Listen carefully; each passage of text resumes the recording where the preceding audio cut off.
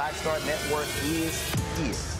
Hold no punches. A real revolutionary. there right now. Black power. Support this man, Black media. He makes sure that our stories are told. Thank you for being the voice of Black America, Roland. Stay black. I love y'all. All momentum we have now, we have to keep this going. The video looks phenomenal. See, there's a difference between Black Star Network and Black-owned media and something like CNN. You can't be Black-owned media and be scared. It's time to be smart. Bring your eyeballs home. You dig?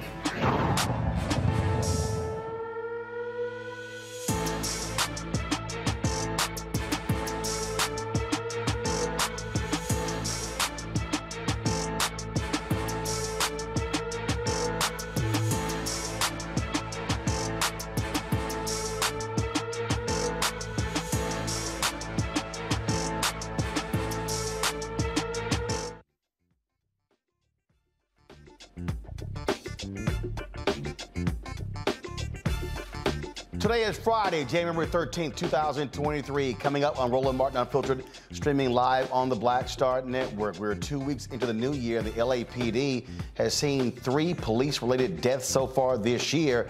A retired LAPD sergeant will join us to talk about the history of the LAPD and what can be done to change this department. We have an update on the Houston Independent School District School Board. They voted not to terminate Jack Yates High School Principal Tiffany Guillory. I'll tell you exactly what happened during last night's 4-hour meeting. Student homelessness in the country has been a consistent issue over the past several years. We will speak with the executive director of the nonprofit PushExcel, which is launching an aggressive nationwide initiative to improve the lives of students impacted by COVID. Also, we continue our New You in 2023 with Rodney Lennon. He lost 130 pounds, and he makes it clear, if you want to lose lots of pounds, you got to lift lots of weights. Folks, it's time to bring the funk on Roland Martin Unfiltered on the Black Star Network. Let's go. He's got it. Whatever the miss, he's on it. Whatever it is, he's got the scoop, the fact, the find. And when it breaks, he's right on time, and it's rolling.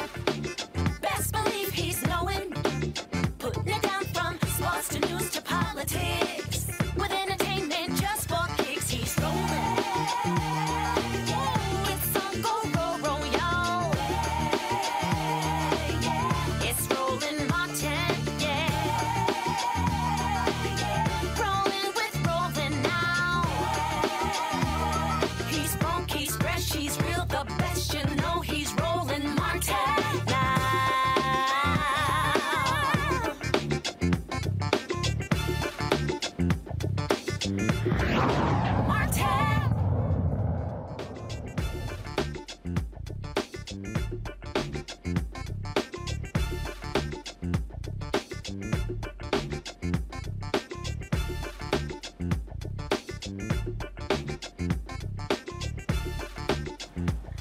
With the history of racism and police brutality in the Los Angeles Police Department, this year is starting with an alarming trend. 3 people have been killed in 2 days. Takar Smith was killed on January 2nd. Oscar Sanchez and English teacher Keenan Anderson both died on January 3rd. LAPD officers fatally shot Takar Smith, who they allege had a knife. Oscar Sanchez was killed because they say he was threatening them with a metal rod. And of course, Keenan Anderson was tased to death. Chief of LAPD, Michael Moore, made this statement following the uptick in police-related deaths. He said, "These cluster of events, while miles apart, deeply concern me. My commitment to the families is not just the condolences, though. It's my commitment to ensuring the greatest transparency as possible, as much as the law allows, to include the details of the investigation, as well as the findings and my recommendations, eventually regarding the actions of our people." Karen Bass, the new mayor of Los Angeles, is also raising her concern with this statement. "We must reduce the use of force overall, and I have absolutely no tolerance for excessive force. We must also lead our city forward, finally, on the mental health crisis that has been allowed to grow, fester, and cause so much harm to individual Angelenos, their families, and our communities." Now, all 3 deaths are under investigation. Joining us right now is retired LAPD Sergeant Cheryl Dorsey. Glad to have you back on Roland Martin Unfiltered. So when you look at that statement from the police chief, but you look at 3 folks already being killed. How do you square that? Well, let me say this. Our police chief is savvy. He's used to doing these kind of interviews in front of a bank of cameras. And understand this. He is nearing the end of his first term. He serves at the pleasure of this newly elected mayor, a black woman. He wants a second term. And so while he's saying all the right things publicly, at the end of the day, the buck stops with him. He will adjudicate all 3 of these uses of force. And he will determine what, if any, action will be taken. It could be something as simple as officers being retrained with regards to the use of the taser and deadly force, up to days off without pay, and ultimately termination. He has the final say with regards to all that, and we may never know because he said he'll do what and say what he can as the law permits. That particular point there about being, media savvy, he maybe wants to get reappointed by this mayor, and by saying that, well, this deeply concerns me, but again, when you look at her statement, the problem that I keep saying as well is you have to do something when you keep having these mental health crises and you have officers who are responding and they end up killing somebody. Well, let me say this about the 3 incidents, and they're all different, so we have to take them each individually. And so I call balls and strikes. Deadly force is not anything an officer wants to use, but sometimes we have to after we've exhausted all other options and means that are available. And I think in each of these instances, deadly force was used, as we're taught and trained, as a last resort. The problem that I have, however, with the 2 that involve the officers discharging their weapon is the number of rounds that were fired. We're trained and taught to fire 2 rounds in rapid succession and then to reassess whether or not a threat still exists. When the officers did use deadly force, they were confronting armed individuals. And I encourage everybody who gets a chance to listen to me to watch all 3 videos in their entirety. Each is about 30 minutes from varying perspectives of the officer's body cam. What are your thoughts about the young man, the English teacher, who happened to be the cousin of Patrisse Cullors, the co-founder of Black Lives Matter? There are some who said, well, look, he caused the accident, he was on cocaine, and frankly, he committed suicide by police. Well, listen, he was under the influence of cocaine and marijuana, according to reports. He was involved in a traffic accident and was acting very bizarre. Again, that video, too, is available to be viewed. He was running in and out of traffic while he was coherent enough to say they're trying to George Floyd me. He was also saying, I've been accused of killing CeeLo. They're planting drugs in my car. And so I don't know what actually was going on with this young man. I think the use of a taser was appropriate. I'm not sure that he needed to be tased 6 times. Certainly there were sufficient officers on scene, in my belief, based on my training and experience, where you could have dictated 2 officers each grab a limb and let's get this guy in handcuffs. So I don't know if the cocaine in his system or any other diagnosis that he might have in terms of his medical condition were contributing factors. But at the time of this incident, no one knew he was Patrisse Cullors' cousin. No one knew he was under the influence of cocaine. And they did what they needed to do in that moment to keep him from killing himself because he's running in and out of traffic. Gray made a point when you're talking about, well, should have been tased 7 times. Carl Douglas, the family attorney, was on yesterday, and that was something that I noted. I counted almost 8 police officers who were surrounding him, and I'm sort of thinking the same way you are. You mean to tell me that 8 cops, 1 guy, they can't actually subdue him without tasing him 7 times? Yeah, that's the problem that I have, and that's something that they're going to have to address when this thing is investigated administratively. But again, understand Chief Michael Moore has total autonomy in terms of what he does with those officer or the officer who kept laying on the taser button, discharging those bolts into Mr. Anderson's body. And so again, it could be something as simple as retraining the officer and officers on that department about proper use of a taser. So, you know, we'll find out, maybe, maybe not, how this is going to be handled in terms of what discipline, if any, the officers are going to receive. But I think at the end of the day, there'll probably be culpability pointed in all directions. The thing that we often talk about on this show really comes to actions of police officers. And what I keep saying is, look, death is death. It is final. You don't come back from that. There's no check that you're to come back from. I totally understand when officers are faced with a life or death situation, but I just think that in situations like this, you got to be far more aware of that and not just go to as hard as possible. And I think, again, this is where I believe training, this is where expertise comes in. This is also where humanity comes in. Absolutely. And listen, there was somebody on scene dealing with Keenan Anderson, the gentleman who was involved in the traffic collision, who was tased 6 or 7 times.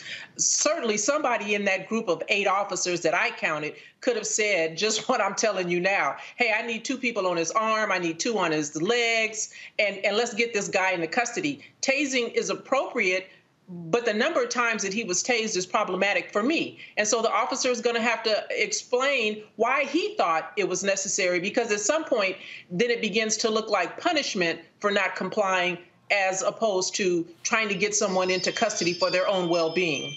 All right, then. Well, again, we'll see exactly what happens with these investigations. Cheryl Dorsey, always a pleasure to have you on the show. Thank you so much for having me. All right, folks, we come back. I'll talk about this with my panel. We'll also talk about some additional news, including what took place in Houston with the reinstatement of Jack Yates principal Tiffany Guillory. And we'll talk about, again, why it's important for people, community, to come out and express their concerns and to show that they care about these matters. Folks, don't forget, download the Black Star Network app, Apple phone, Android phone, Apple TV, Android TV, Roku, Amazon Fire TV, Xbox One, Samsung Smart TV. You can also join our Bring the Funk fan club. Your dollars make it possible for us to do what we do. Send check-in money orders to P.O. Box 57196, Washington, D.C. 20037-0196. Cash App is $RM Unfiltered. PayPal is R Martin Unfiltered. Venmo is RM Unfiltered. Zelle is Roland at RolandSMartin.com. Roland at RolandMartinUnfiltered.com. And be sure to get a copy of my book, White Fear, How the Browning of America is Making White Folks Lose Their Minds. That, of course, is available at bookstores everywhere. And also, I want folks to remember, if you're in St. Louis, we're going to kick off our White Fear tour with a book signing in St. Louis. We're going to be, of course, with the St. Louis Urban League taking place January 21st on at 3 p.m. And so I'll be with a Q&A with Tef Poe, as well as Michael McMillan. Look forward to that, folks. We'll be right back. Hatred on the streets, a horrific scene, a white nationalist rally that descended into deadly violence. White people are losing their damn minds. As an angry pro-Trump mob storms the U.S. Capitol, we've seen shots. We're about to see the rise of what I call white minority resistance. We have seen white folks in this country who simply cannot tolerate black folks voting. I think what we're seeing is the inevitable result of violent denial. This is part of American history. Every time that people of color have made progress, whether real or symbolic, there has been what Carol Anderson at Emory University calls white rage as a backlash. This is the rise of the Proud Boys and the Boogaloo Boys. America, there's going to be more of this. Here's all the Proud Boys, guys. This country is getting increasingly racist in its behaviors and its attitudes because of the fear of white people. The fear that they're taking our jobs, they're taking our resources, they're taking our women. This is white fear.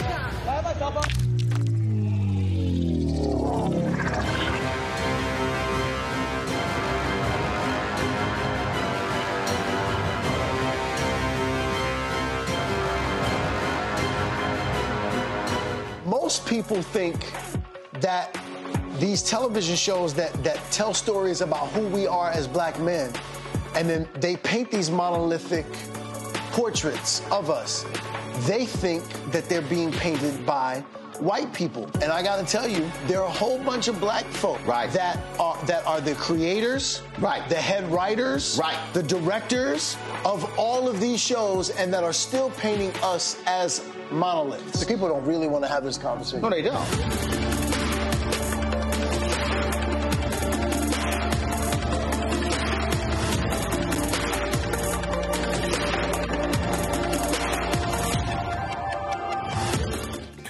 I'm BB Winans. Hey, I'm Donnie Simpson. What's up? I'm Lance Gross, and you're watching Roland Martin Unfiltered.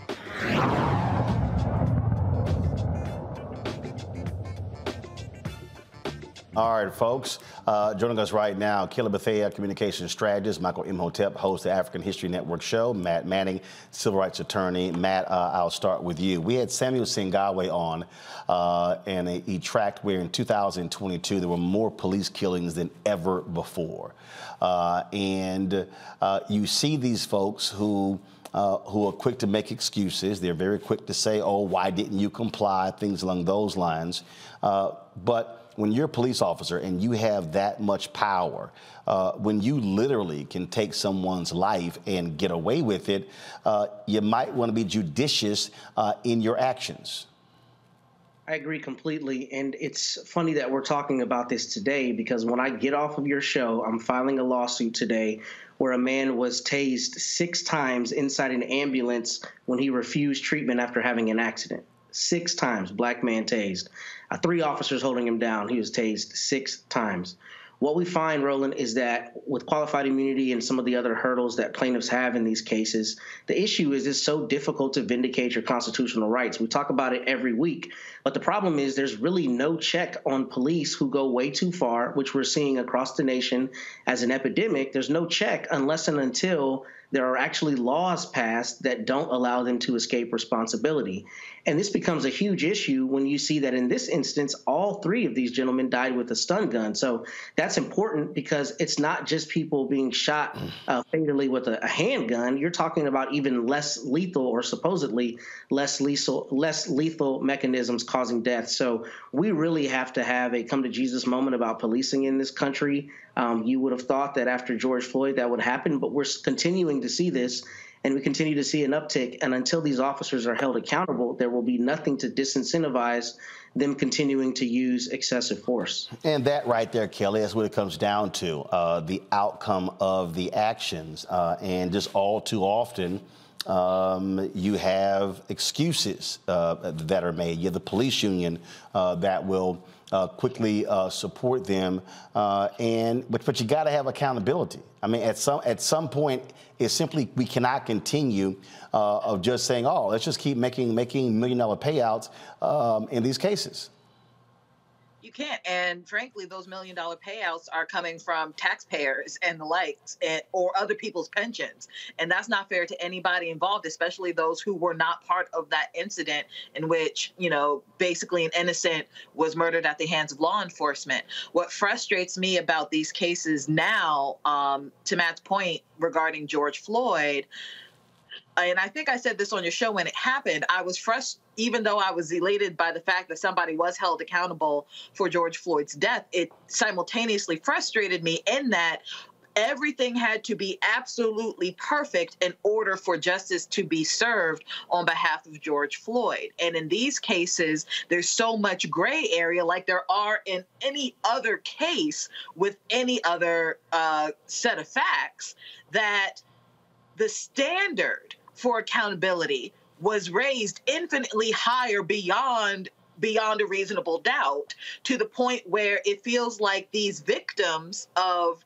law enforcement violence, of police violence, won't get the justice that they deserve because the standard is now so impossibly high. So we need to have a come to Jesus moment with accountability, but we also need to have a come to Jesus moment with what exactly is the standard in court now and beyond for justice to be served, because right now it's beyond a reasonable doubt.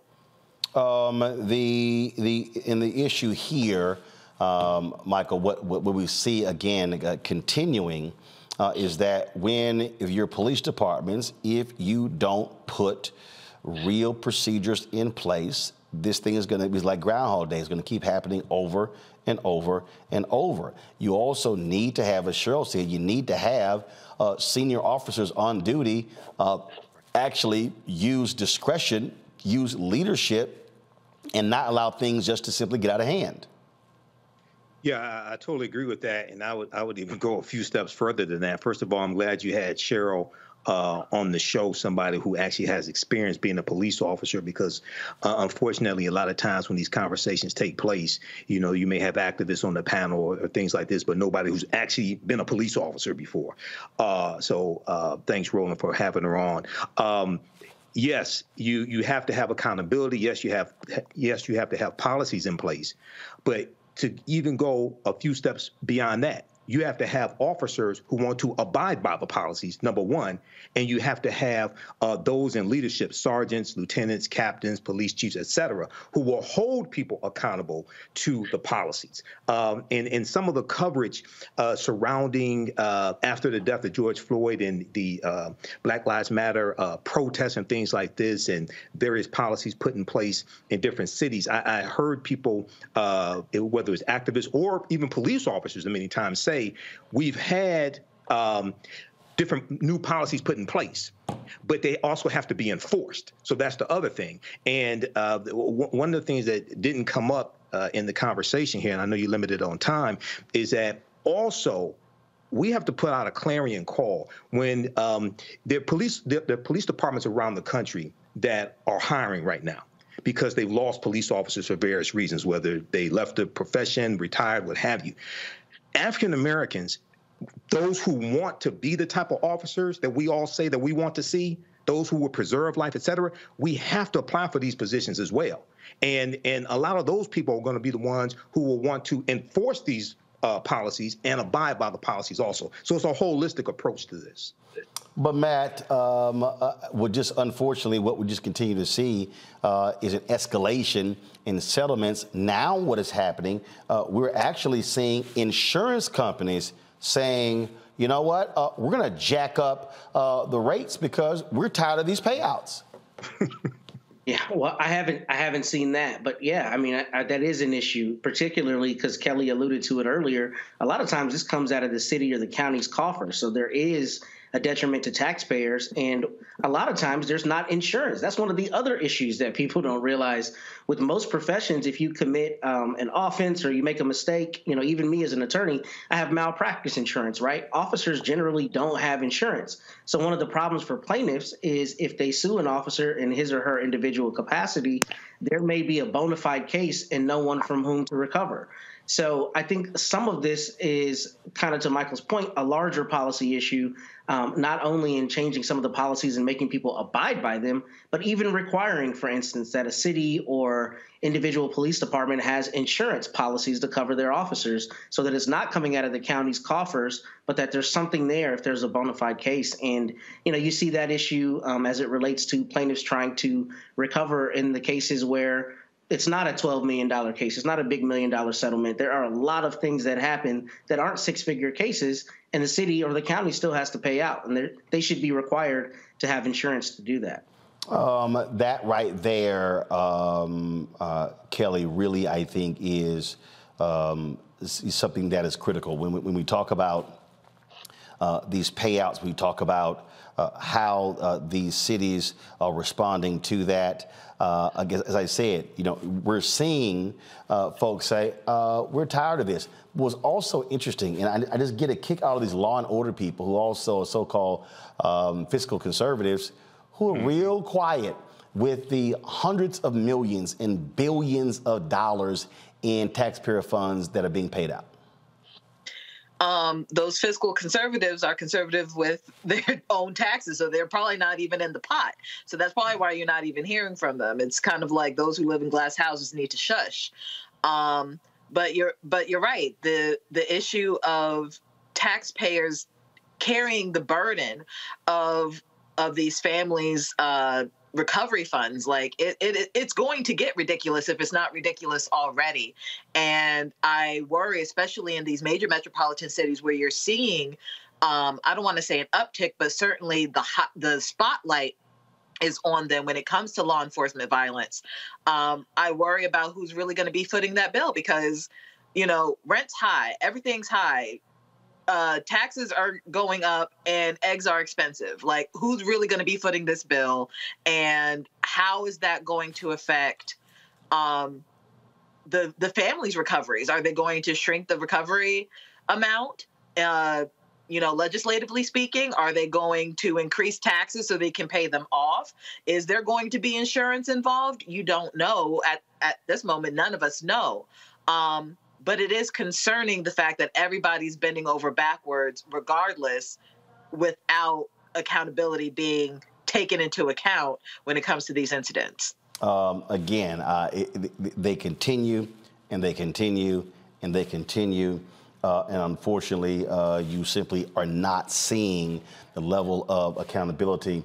And really, Mike, we got about 30 seconds. The issue that jumps out the most is that in this country, the laws have been passed, and there are literally so many protections, and Matt knows this very well. It is hard to pierce that when they are pretty much absolved of anything. That is true, Roland, but one of the missing elements here and the strategy that I think should be employed and was missing when they tried to get the George Floyd bill passed through the Senate, even though Tim Scott blocked it, is each year, if you look at Fatal Force, which is the database from the Washington Post and information from CNN, et cetera, each year there are more white people shot and killed by police than African Americans. Yes, we're disproportionately killed. I understand that.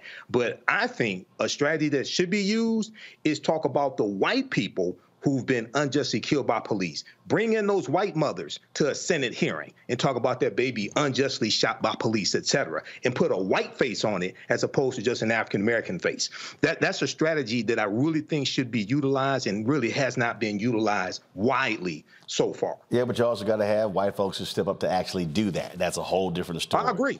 All right, folks, got to go to break. We come back. We'll talk about community action, what happened last night in Houston, where we blocked the firing of the principal at Jack Yates High School.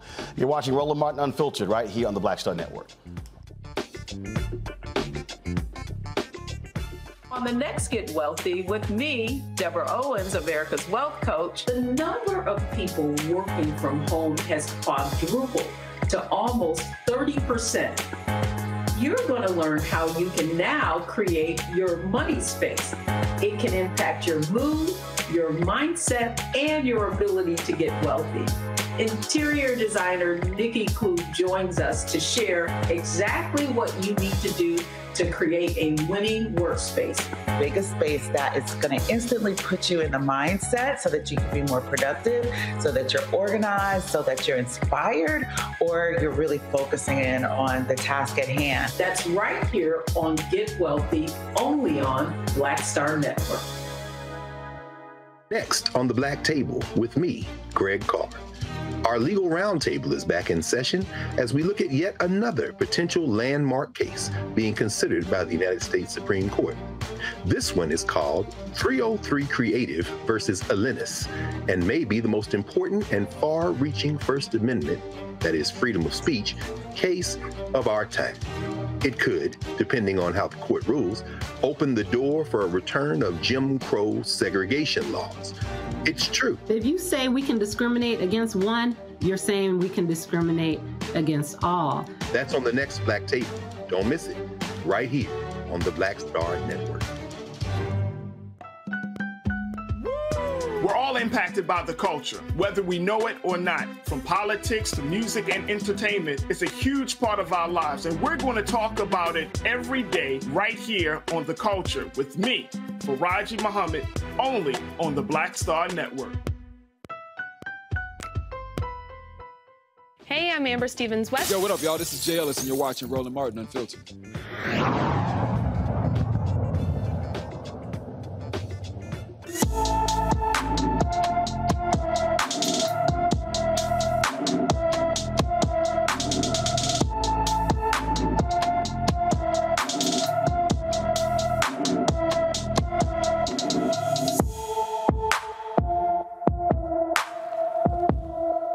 Darian Jones left his Dayton, Ohio home on December 28th, and he has not been seen since. The 16-year-old is 5 feet, 7 inches tall, weighs 130 pounds with black hair and brown eyes.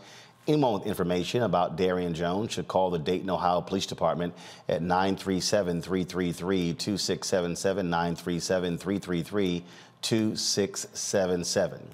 Folks, last night, after 4 hours of a school board meeting, the Houston Independent School District voted 6-3 not to fire Tiffany Guillory, the principal at Jack Yates High School. This was the vote. School principal, as discussed in closed session, and authorize the superintendent or his designee to provide notice of the same effective January 13th, 2023. Is there a second?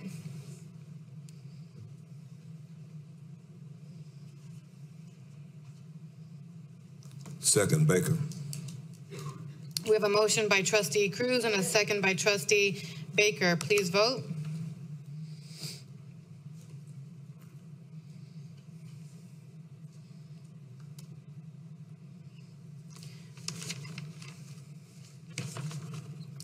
We have 3 in favor, 6 opposed, 0 abstentions. So with that, Tiffany Guillory will not be fired. She kept her job. Of course, she's been there for the last 5 years. The superintendent there, he was trying to move her out. They claimed, again, trying to fire her mid in the middle of the school year. They still have yet to actually explain to anyone exactly what the reason was. Clearly, the school board totally disagreed with that. But the thing here is that I don't believe for a second that if it wasn't for public outcry, if it wasn't for us showing up at the school board meeting, if it wasn't for folks mobilizing and organizing, they would have fired her. The silence would have led to that. I want to go back to my panel here. And this is the thing here, Kelly, that I continue to say, and I've been saying this for years, so no one can say, oh, now you're saying this right now. No, I've long said that we've got to have folks who understand mobilization and organization, and we've got to be at those board meetings, school board meetings, city council meetings, county commissioners meetings, state legislatures, you name it, expressing our concern. In addition to that action last night, there was a discussion about the redrawing of maps. And they were talking about how Hispanics in Houston want to use the overall demographics of the city to determine how the districts are drawn, as opposed to the number of citizens and people who are eligible to vote. All of a sudden, you go from almost 60% to 30% there as well. So they were walking through this process, and there were some board members who did not like how the new maps look. I covered City Hall. I remember going to committee meetings, and there are so many things that happen that get passed and people have no idea about. And then it's only when an issue arises and people are upset and angry when we show up. But we're being impacted daily, and unfortunately, you don't even have news media these days where you have reporters who are assigned. So stuff happens, and frankly, people have no idea. We've got to make this a practice of going to these places and making sure our voices are heard. Absolutely. You're right. You've been saying this for quite a while, but just to reiterate, even though it's not on television and in your face all the time, local politics really are your most important set of politics, because that is what is affecting you most directly, most intimately. Just because, President Biden's on TV all the time, not saying that he's not important. Your vote for president, your vote for Senate is just as important, because federalism and, this is how our government works. But when it comes to local politics, if you're not involved in those, that's when the silent heartaches and heartbreaks happen in your politics. That's how your teachers don't get paid. That's how your roads don't get paved. That's how, home taxes go up and things like that. You not voting for the things that are affecting you most directly because you don't see it in the media as often, that is what's going to be most detrimental to our democracy, you not paying attention to local politics. So you're absolutely right. Get into those board meetings, those hearings, those commission hearings, those, in D.C., your Ward 5 meetings, things like that, to make sure that the people who are affecting you most directly are actually representing you the best and in your best interest. Oh, the thing for me here, Matt, that just sort of just drives me crazy.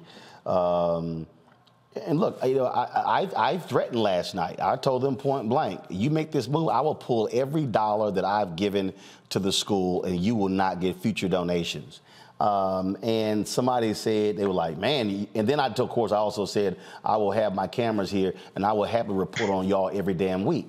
Now, why is that important? It's called, if they have the power, okay, they're the school board. But when you voice, you use your leverage and influence. And this is why I've been saying to fraternities and sororities, we've got to have our organizations, fraternities, sororities, Eastern Star, Prince Hall Mason, all these groups where we're showing up en masse, demanding to know what's going on and speaking up. Otherwise, our community gets screwed. And then after a decision is made, then people go, oh my God, what happened? Easy, because we weren't in the room. Yes, you're exactly right. It's funny, last night we had an event here in Corpus, and Dr. Janella Butler, who used to be the provost at Spelman, said almost verbatim what you did, that it's incumbent on the fraternities and sororities and other organizations to help mobilize and galvanize the community to be there. I don't disagree with that at all, full stop. I think you're 100% right. I do think, though, one thing that happens with government and with politicians is that they leverage the fact that we don't know every single thing that goes on. For instance, in cities, a lot of times decisions are made by a city board, right? Somebody's appointed to a city board, and then the city council just rubber stamps the board's decision. If you don't know the board exists, then you don't know the genesis of that decision.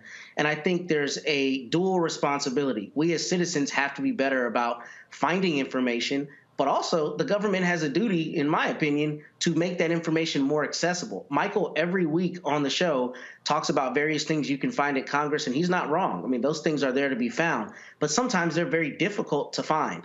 And I think government has a duty to make it clearer what's going on. I don't know that we can ever have direct referendums, but, you know, we're at a point now with the advent of technology where it's really not hard to apprise the people who are in your district as to everything that's going on. Choosing not to do so, I think, is choosing to leverage the reality that people don't always know what's happening, and therefore you get to promulgate rules and policies that sometimes keep the power dynamic in place and or, you know, hurt the people unbeknownst to them. But part of the thing here, Michael, the reason people don't know like we used to, again, is because we've seen the wholesale destruction of local media. As a matter of fact, when I was at the Fort Worth Star-Telegram, there were two of us. Who were City Hall reporters. You go places now, you don't even have one reporter. Basically, no one is now covering. No one is covering school districts. No one is out here. No one is out here doing those things. And so the citizens really don't know what the hell is going on because you don't have coverage. It's not there anymore. Local media has been decimated.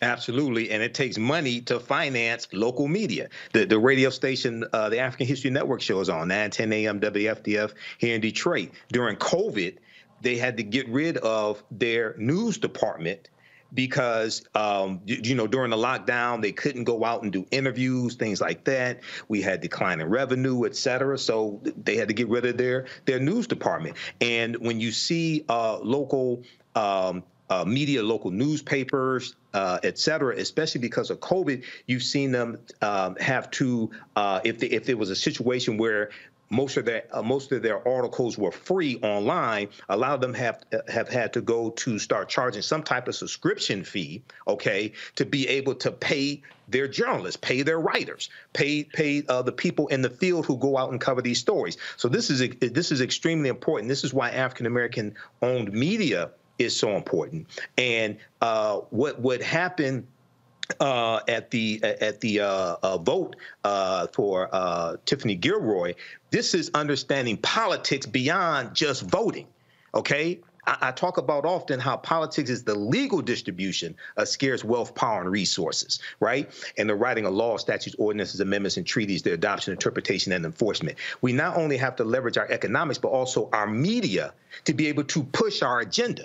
And this is what you were able to do, Roland, at the meeting the other night. So, you know, this is extremely important. And yes, fraternities and sororities, et cetera. But lastly, I'll wrap up with this. We have to, if we just look at the critical race theory push by the right wing, by conservatives. That did not happen by accident. That was financed. It's heavily financed by dark money. They were very organized, et cetera, right? Organizing parents to run for school board office, and then they're going to run for larger offices. We have to, on our side, we got to have a counter movement that does the same thing, okay? And that's something that's largely lacking nationwide, a counter movement to the anti-critical race theory movement. Yeah, but again, if it's not being financed, it's not going to happen. Yes. All right, folks, some good news finally. After 4 years of this show, we have been nominated for an NAACP Image Award, of course. And so here's the deal. It's now public. Go ahead and show it. So here are the nominees. Of course, our election night coverage, along with other specials from OWN and ABC as well. And so here's the deal. You can vote. The public can now vote. So I want you to do this here. I'm gonna try to see if I can do this real quick here. You go to my iPad, and so here's what you go to NAACPImageAwards.net. Okay. What you do is you click vote, and then what happens is you see all of the categories here. Again, our category is outstanding news information special. You will see right here, this is where, and then you click vote. Now what you can do is you can vote in one category, or you can go back to vote in all the categories. And then once you're done, you can only vote via one email, just one email. And keep in mind, the deadline is February 10th at 9 p.m. Eastern. So I want all of our folks to vote for Roland Martin Unfiltered to win the Image Award for this category, Outstanding News Information Series or Special. Go to NAACPImageAwards.net to cast your ballot. All right? You're watching Roland Martin Unfiltered on the Black Star Network.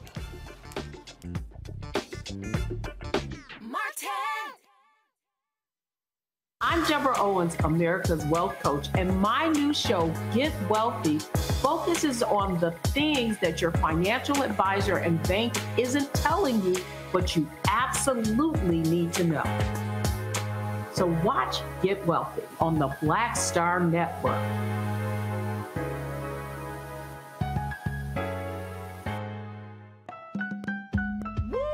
We're all impacted by the culture, whether we know it or not. From politics to music and entertainment, it's a huge part of our lives, and we're going to talk about it every day right here on The Culture with me, Faraji Muhammad, only on the Black Star Network. Pull up a chair, take your seat at the Black Table with me, Dr. Greg Carr, here on the Black Star Network. Every week, we'll take a deeper dive into the world we're living in. Join the conversation only on the Black Star Network. Hi, I'm Dr. Jackie Hood Martin, and I have a question for you. Ever feel as if your life is teetering and the weight and pressure of the world is consistently on your shoulders? Well, let me tell you, living a balanced life isn't easy. Join me each Tuesday on Black Star Network for A Balanced Life with Dr. Jackie. We'll laugh together, cry together, pull ourselves together, and cheer each other on. So join me for new shows each Tuesday on Black Star Network, A Balanced Life with Dr. Jackie.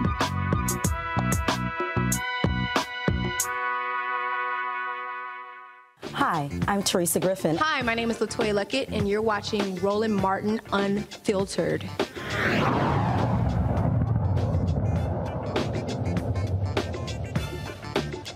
All right, folks, a D.C. family is demanding action in the death of 13-year-old Karan Blake.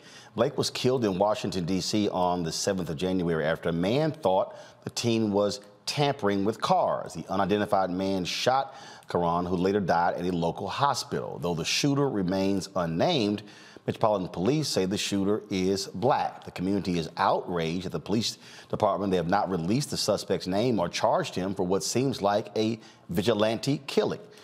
During Tuesday's city council meeting, Blake's grandfather, Sean Long, said this about the lack of action. I didn't know you could get a gun permit and shoot someone for messing with the car. I'm black. If I were to kill a white boy in that street, they would have put me in jail. The police department's homicide branch is currently working with the U.S. Attorney's Office to determine if potential criminal charges will be filed. Matt, this is a strange story because You're basing it just what on the testimony of this man saying, "Oh, he looked like he was tampering with cars," and he hasn't been arrested. This is people like, what the hell's going on? And I think they're justified in wondering that. I mean, this is pretty strange, particularly when you have a fatality, for someone not to be taken into custody if they've given the police a version of events that seems questionable, right? Or seems like the police cannot corroborate. I will tell you, sometimes the effect of particular state law can affect this. For instance, in Texas, you can use deadly force to protect property. I mean, that sounds absurd, but that's the law here, right? So I've actually seen cases before where someone was not prosecuted because they confronted someone who was breaking into a car at night and they shot him. That actually happened a few years ago here with a DPS trooper. So it depends on the law. I don't know how it works in D.C., but the larger principle is— Now remember, because the issue with D.C. is that the U.S. Attorney's Office prosecutes. So you got a different sort of thing happening here. Right, but D.C. is obviously a federal district. There's federal law that applies, but D.C. has local laws that are prosecuted by a federal, the federal authorities, right? So the U.S. Attorney's Office there prosecutes local crimes. Every crime there is not a federal crime the same way it would be a federal court in Texas. But in any event, what I'm getting at is it's just strange that when you have somebody who has, attested to shooting and killing someone, particularly where it doesn't sound like it's been released that he was in any way threatened with force, that's pretty uncommon for someone to not be arrested. And I think the citizens are justified in wondering what's going on and expecting transparency. However, I would also say that I do think, people need to let the investigation run its course to an extent, because there may be some evidence there that they're unaware of that justifies this for some reason in the police's eyes. But I don't see that based on the basic story if someone was allegedly tampering with cars and was shot and killed for that, unless state law, or rather D.C. law, expressly allows that. That to me seems to be a per se reason for an arrest. Absolutely. And so if somebody is, again, you're saying tampering with cars, but was it actually happening? And then to shoot to kill. And so residents rightfully are outraged, Kelly.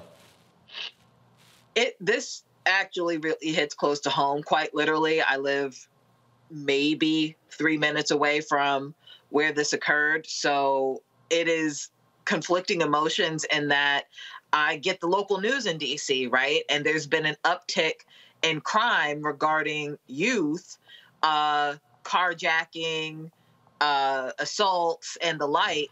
And then you have this uptick in gentrification where people who aren't necessarily from the DMV at all are moving into areas that were and still are predominantly Black, and taking that gentrification culture into these Black spaces. So how do you reconcile that? You need to hold the person accountable who shot this this young boy, because that's who he is. I hear a lot of young man and this, that, and like, he's 13. He's a child. He's a young boy. And he died virtually for no reason, because no one should be dying over a car, period. I don't care who you are. But also, like your lower third says, word on the street is that the alleged assailant is a DC government employee, one who is not necessarily an entry level or associate employee. So that the politics involved here are dicey, and it casts a huge cloud over this case, in that had it been anybody else, this person who allegedly killed this boy would be in jail right now. And the fact that that has not happened is putting a huge taint on this newly elected incumbent mayor. So, again, a lot of things need to be reconciled with this case. But at the end of the day, a boy is dead off of something that, frankly, we have no proof that he did, because he was killed before he was even remotely held accountable for what he allegedly did. So my heart goes out to the family of Karan Blake. My heart goes out to the community of Karan Blake, the community that has surrounded him with love for the 13 years of his life that is no more because somebody decided to kill him over a car. And what we're dealing with a lot of people who are upset, Michael, people who are angry with crime in different places around the country. But to Kelly's point, it's when you have somebody's dead and you kill someone over a car. But as Michael said, as Matt said, depending upon what the state law is, it's also allowed. Right. Yeah, because when we were first talking about state law, Texas first came to mind because there was I heard a case a few years ago where, as long as my understanding, if the car is on your property, you can use lethal force. Yes. To somebody's trying to break into your car. Yes. It doesn't matter if they're trying to get the moment they set foot on your property. Yes, you can use lethal force. Yes. Yes. In this case here, I read the piece from CBS News. There's still details that are missing. What prompted the person who shot and killed Karan Blake?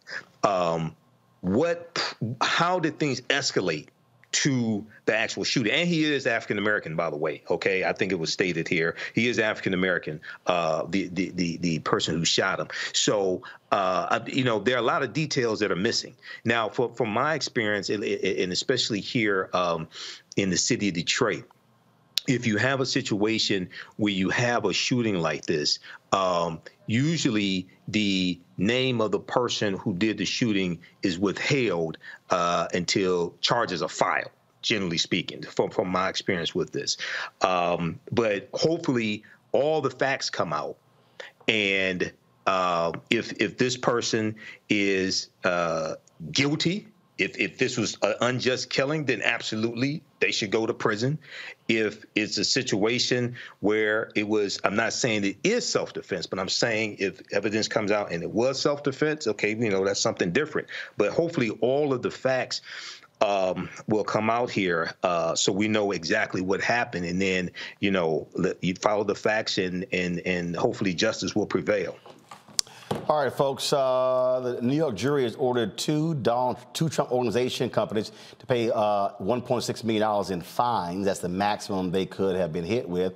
The Trump Corporation and Trump Payroll Corporation were ordered to pay the maximum allowed by law because of the 15-year tax fraud scheme orchestrated by the Trump Organization executives. Trump Organization was convicted of 17 counts of tax fraud and other crimes in December. Executives doctored the company's books to avoid paying taxes on lavish perks from Manhattan apartments, luxury cars, and private school tuition. Prosecutors did not indict Donald Trump, but his longtime executive is sitting in Rikers prison right now. The wife of an Iowa Republican was arrested for 2020 voter fraud charges. Kim Fong Taylor, the wife of Republican politician Jeremy Taylor, who ran for Congress in 2020, was arrested and accused of 3 counts of fraudulent registration and 23 counts of fraudulent voting. The 11-page indictment alleges Taylor visited numerous households within the Vietnamese community in Woodbury County, where she collected absentee ballots for people who were not present at the time and filled them out and cast those ballots herself. Taylor is also accused of signing voter registration forms on behalf of residents who were not present. She's facing a maximum of 5 years in prison. Knows how quiet a lot of these Republicans are? Okay, folks, the Chicago Bears, they have a new team president and CEO. He is Kevin Warren. He will replace Ted Phillips, who is retiring after 40 seasons with the Chicago Bears.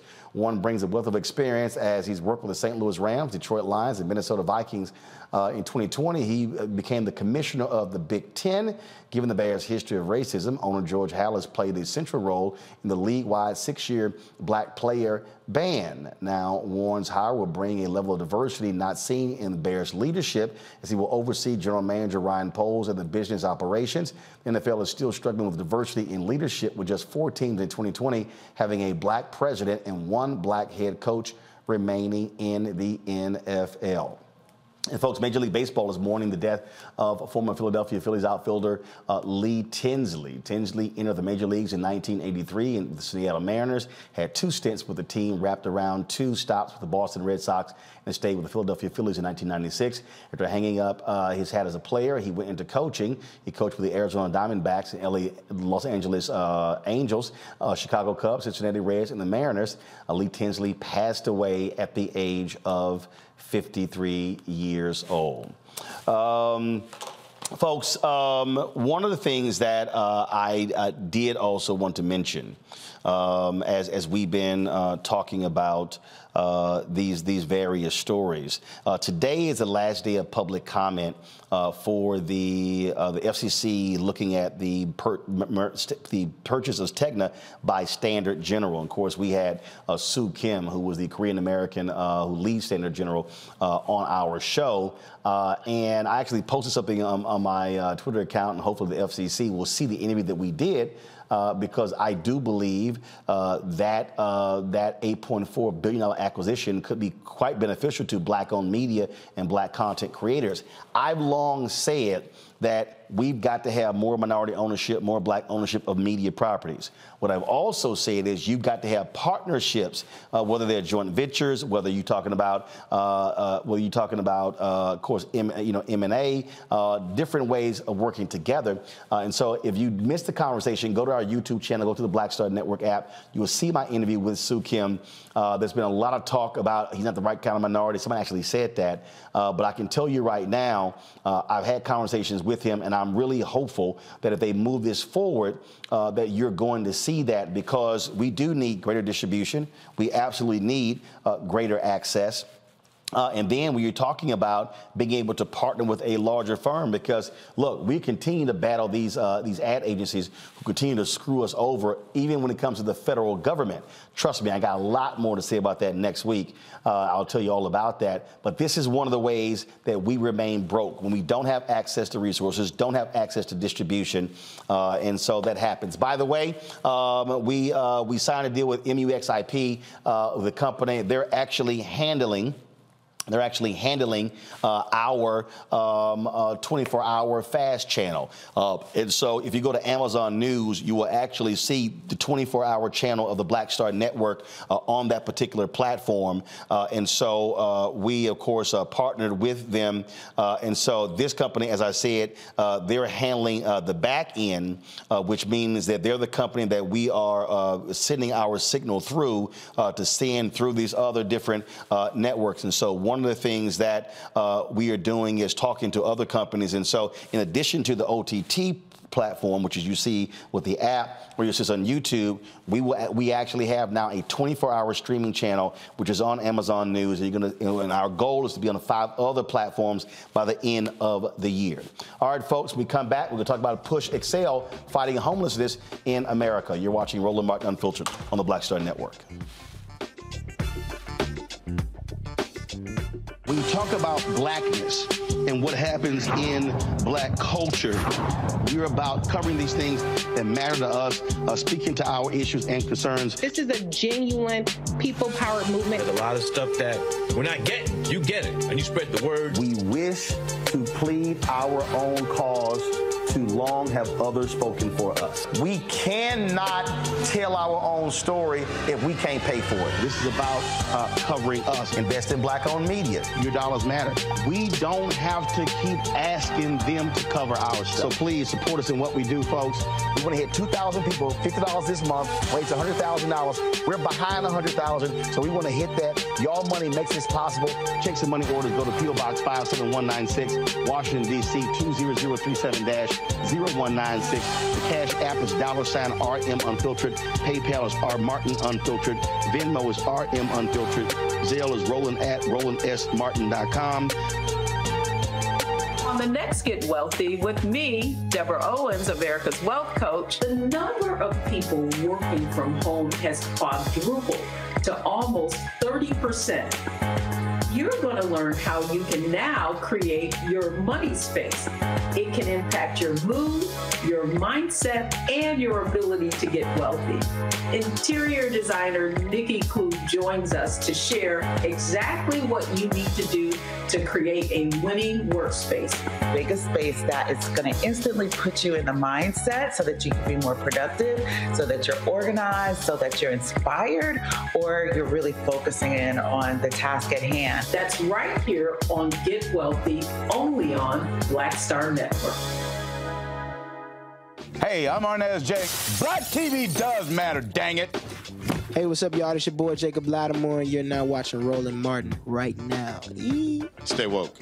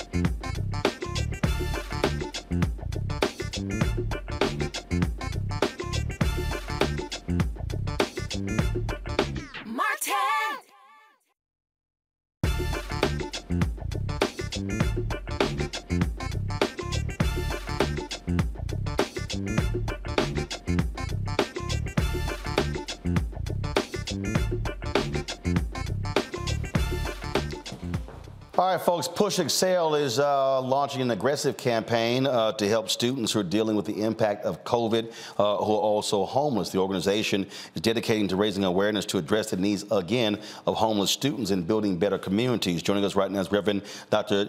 Jeanette Wilson. She is the PushExcel's Executive Director. Glad to see you, Jeanette. So tell us about this initiative. First of all, how extensive is the problem? The problem is widespread all across America, both in urban and rural communities. We have discovered that there's a large homeless student population that we just kind of ignore. And I think 2 years ago, they decided to require the superintendents and principals to document homeless students in public schools. I talked to a school here in Chicago. 20% of the students are homeless. How can we expect them to learn? How can we expect them to do homework when they have no home? They are unhoused. That's the latest term. Also, you have students who are in college who are homeless. So when we go to winter break, spring break, where do they go? What happens to the meals, that free and reduced lunches that they had in elementary and high school, or food that they had on the campuses when they were in college? They don't have it. And so now you have a whole population of people that tend to drop out, become frustrated, or just very low performers, not because they don't have the capacity, but because they don't have the support. So, what have you all encountered? And we talk about students. I mean, you're talking about elementary, middle school, high school, but also college, right? Yes, sir. And so the thing is, our breakfast is designed to raise scholarship dollars and fund programs after school and on Saturday. But when children have no place to call home, no safe place to live, we are creating a problem. And this became very evident in COVID, because when you close the schools to keep them from getting COVID, you say work from home. How can I work when I have no home?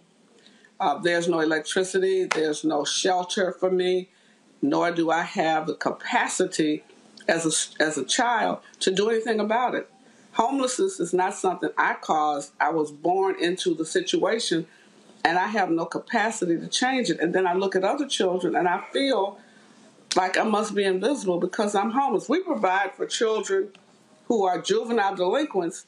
They get 3 meals a day and a place to stay. We do not provide for children who are homeless and have not presented a problem to the school system. We are presenting a problem to them because we're ignoring their homelessness. We've been dealing with, we've been talking about this here, what we've been seeing across the country, frankly, of college students having housing issues at various universities because they are, overbooked. But the thing that also, again, jumps out at me is that when we talk about, again, this issue, how pervasive it is. And so you talk about, again, I was just, last night I was at the Houston Independent School District, and I had some white conservative radio talk show host who tried to be critical of us getting Tiffany Guillory her job back. And he was like, oh, well, look at these scores, and so she was running an awful school. Having no clue about the economic conditions of the students in that particular neighborhood. People don't realize the number of kids who literally come to school every day starving, who come to school and have not taken a bath or changed clothes, or, we can go on and on and on. Right. And so, and what COVID also did was it exposed so much of that, because when they couldn't go to schools, they couldn't get meals. They couldn't get meals. And think about this. Most shelters are not family shelters. So if I'm a mother with 2 or 3 minor children, I have a difficult time even going to a shelter at night with my children. One shelter, I visited shelters all night one night, one of the coldest winters. And we saw children with their hands pressed against the glass because they were in a room with other children they did not know, but they were homeless also. Parents in another location, women one place, men another place. We're treating these children like they've done something wrong. You look at migrants at the border, we have the same situation inside our borders with homeless, unhoused children. And it's not fair to the children.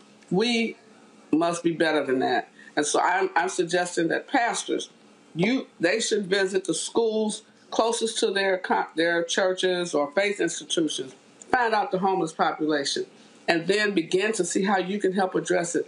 At my church, as an example, we're going to start a dinner program.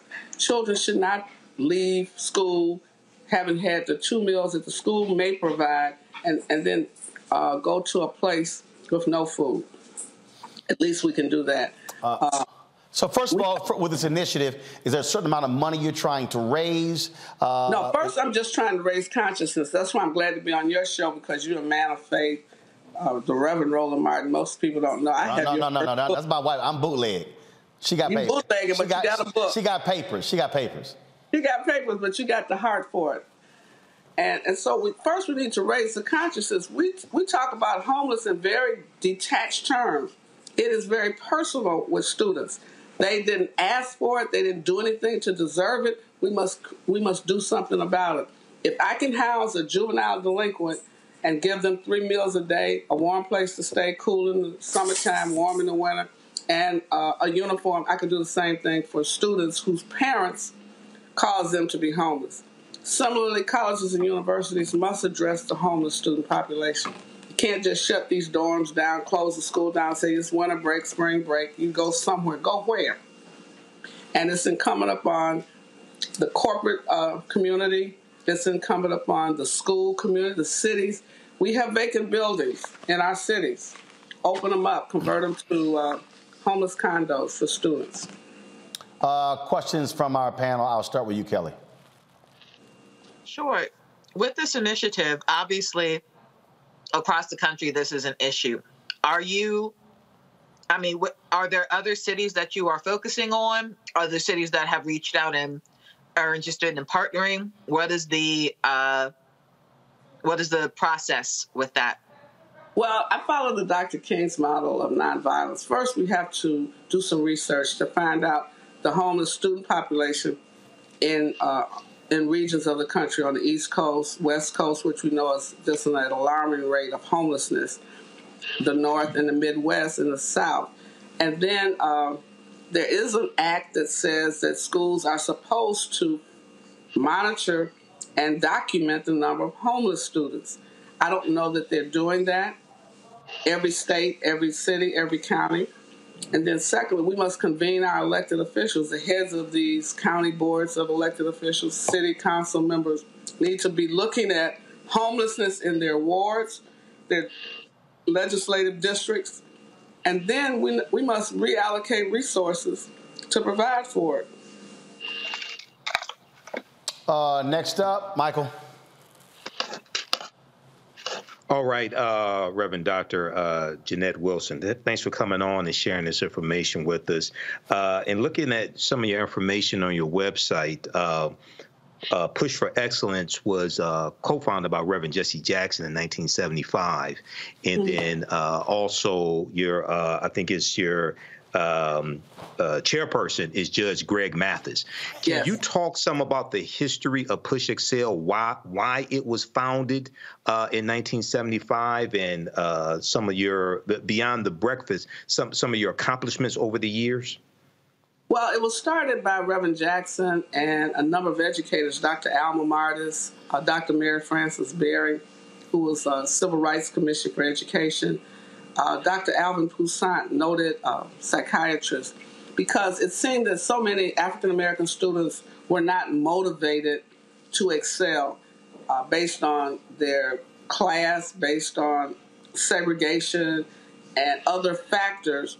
Students just did not seem to be pushing for excellence. So Reverend Jackson used to visit high schools all across the country, and he would have the students say, I am somebody, I may be poor, blah, blah, blah, blah. And then he began to ask students, why aren't you getting A's, and why aren't you studying 3 nights a week? Why don't you turn off the television? And they just didn't have the motivation. There was no parent-teacher collaboration where parents expected their children to go to school and attend every day and to do well like most of our parents did. They didn't have teachers who felt that I don't care how poor you are, I don't care what your parents don't have, I expect you to do well in my class, and you can do well, and therefore I'm going to help you excel. All of us on this panel know our teachers. Got it. One great teacher, you remember her. I remember Miss Tatum, Miss Talley, English teacher, and she remembered me. I was speaking at a church. She introduced me several years after I graduated. I was just honored to know she remembered my name and everything about me. That's what teaching was. And so Reverend Jackson decided we have to get our young people to begin to see themselves. If my mind can conceive it, my heart can believe it, I can achieve it. Giving them those motivational phrases. He partnered with... I got real quick, Jeanette, I got about 20 seconds before I go to break. If somebody wants to support PushExcel, where do they go?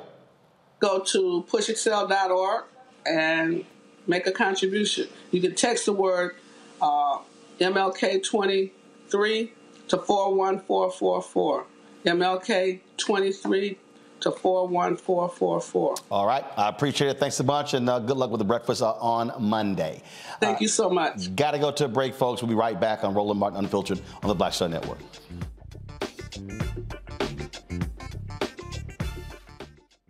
Folks, Black Star Network is here. Oh, no punches! I'm real revolutionary right now. Support this man, Black Media. He makes sure that our stories are told. Thank you for being the voice of Black America, Roland. Stay black. I love y'all. All momentum we have now, we have to keep this going. The video looks phenomenal. See, there's a difference between Black Star Network and black-owned media and something like CNN. You can't be black-owned media and be scared. It's time to be smart. Bring your eyeballs home. You dig?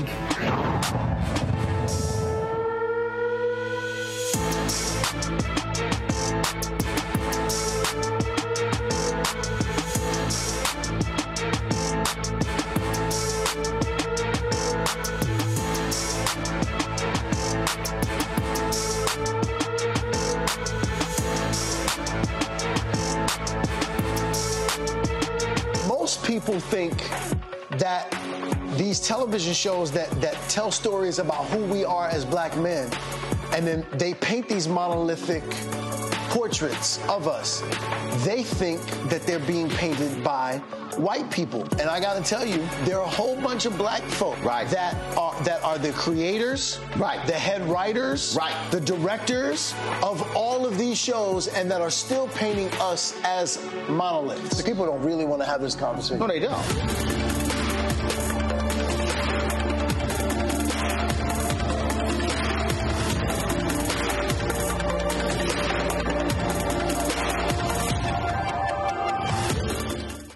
Hi, I'm BB Winans. Hey, I'm Donnie Simpson. What's up? I'm Lance Gross, and you're watching Roland Martin Unfiltered.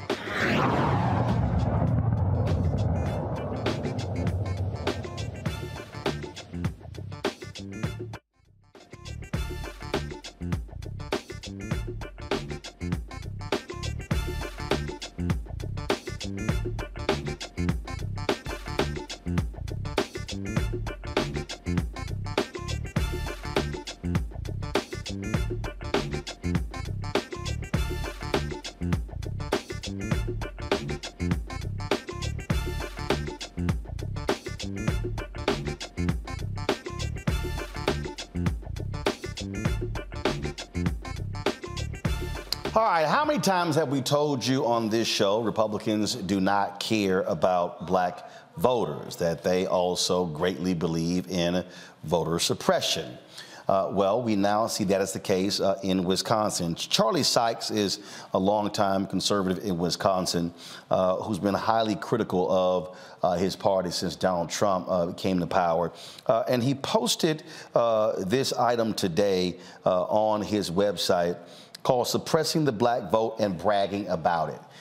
In it, he quotes and this is the quote, this is from a Republican official named Robert Spindell in Wisconsin. He said, quote, "We can be especially proud of the city of Milwaukee, 80.2% Democratic vote, casting 37,000 less votes than cast in the 2018 election, with a major reduction happening in the overwhelming black and Hispanic areas." Now, when you go further down,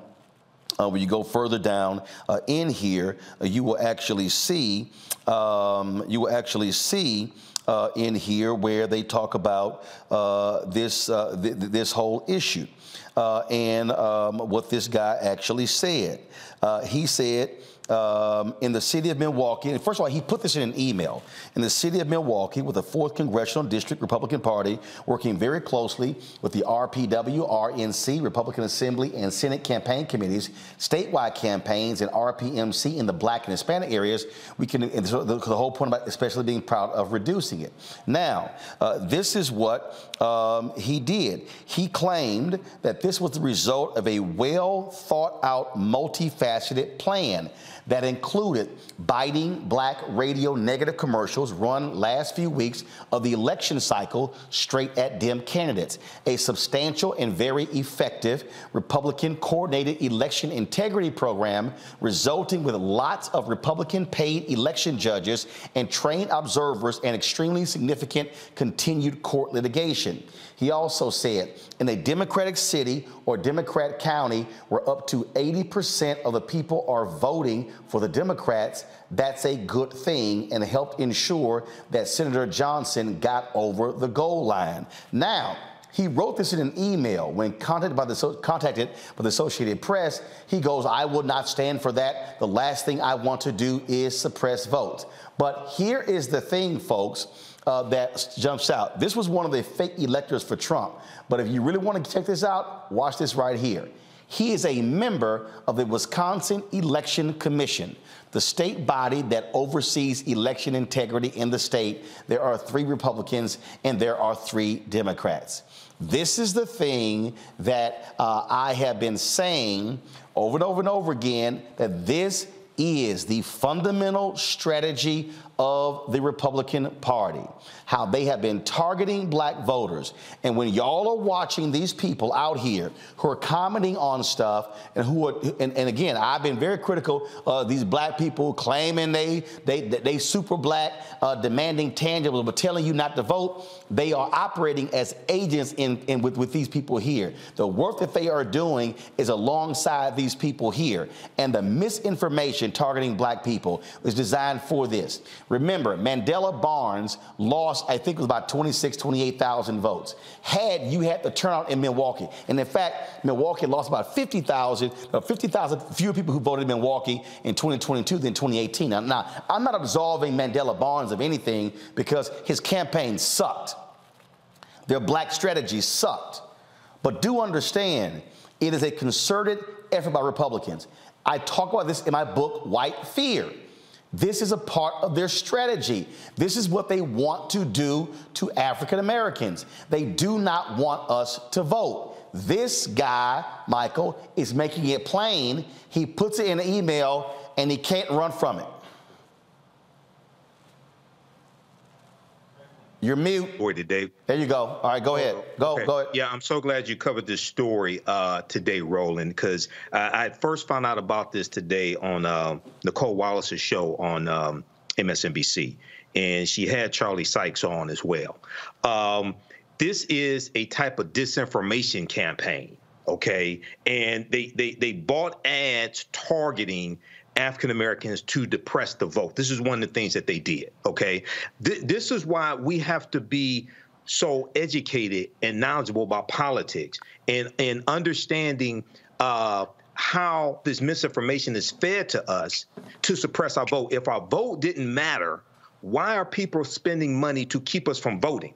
And then you have the black social media pimps who don't understand politics, don't understand history, don't understand law, don't understand economics, who feed into this and spread this to our people to boost their social media platform. So we got two enemies. We got white supremacists like this guy, but we also have ignorant black people who put this mess out here as well. So this is why your show is so important.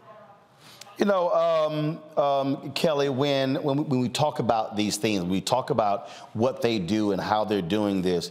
This is not a one-off. This is happening all across the country in multiple states, and black folks need to understand they're doing it because they are scared to death of our potential power. Correct.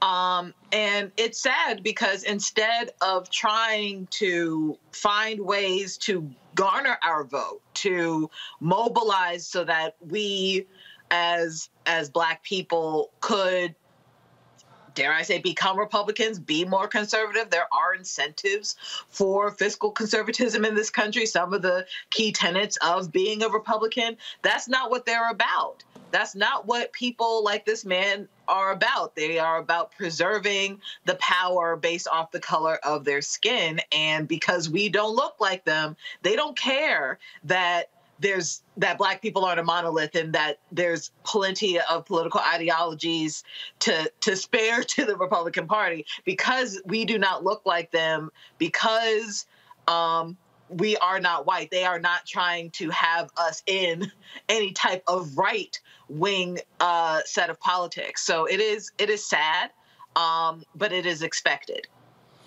You know, Matt, and look, we just had the midterm elections. Folk better understand they are going to do even more of this in 2024.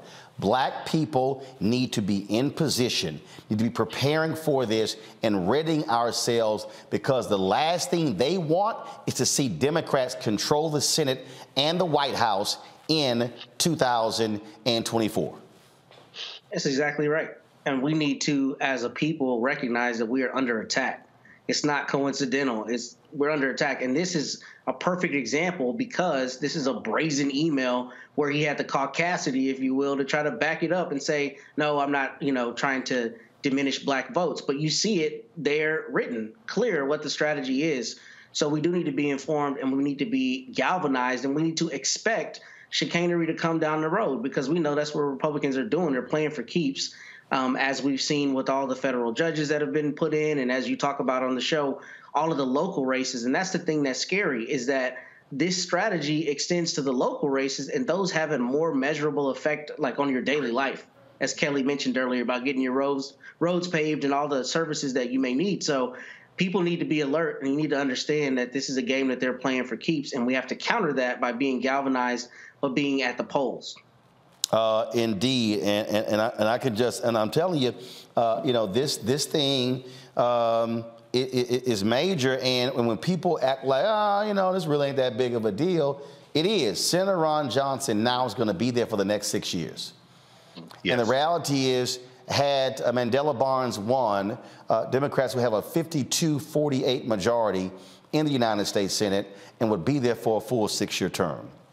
And folks, understand, as we move forward to 2023 and 24, you're going to see a shrinking white population in America, and you're going to see an increasing black and brown population in America. I purposely walk this through my book. There's a reason why I call it white fear, how the browning of America is making white folks lose their minds. The Republican Party today, folks, is essentially a white party. That is who they are focused on. Oh, yeah, you could do the window dressing. You could talk about, there are 5 black Republicans who are now in the House. You've got Senator Tim Scott in the Senate, but that doesn't matter.